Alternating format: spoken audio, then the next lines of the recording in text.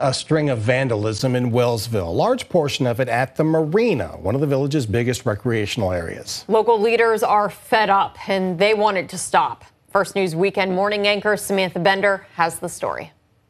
It's been one act of vandalism after another in Wellsville. They're running over our stop signs, our street signs, and it's got to be done by four-wheel drive trucks. Wellsville Mayor Bob Boley took me through a list of items that have been destroyed. 2 metal buoys at the marina that were donated years ago also run over. The village administrator welded them and used concrete to put them back into the ground. Within a month, they went over one of them, which is on the far side, and ran it over as well. Council member Karen Dash tells me, quote, "We are not a rich community by any means, and anytime anything is vandalized, that means money we could have spent on other community improvements, like their streets that need repaved." We got a lot of potholes in town, like many other area towns do, but, you know, or new signs that we do need, it's taking that money away because we have to go purchase new ones for the ones that's taken down. Mayor Boley says the swings at their local playground have also been cut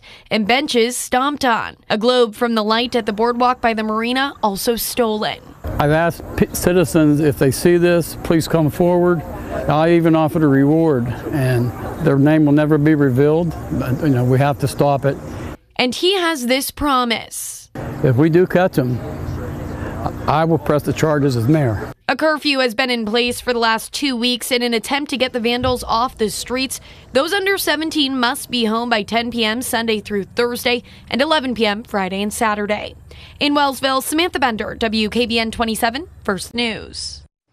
Hi everyone, I'm Lindsay Watson. Thanks for watching the WKBN 27 First News YouTube channel. If you want more video news, subscribe to our channel. And don't forget to download the WKBN 27 First News app for breaking news alerts.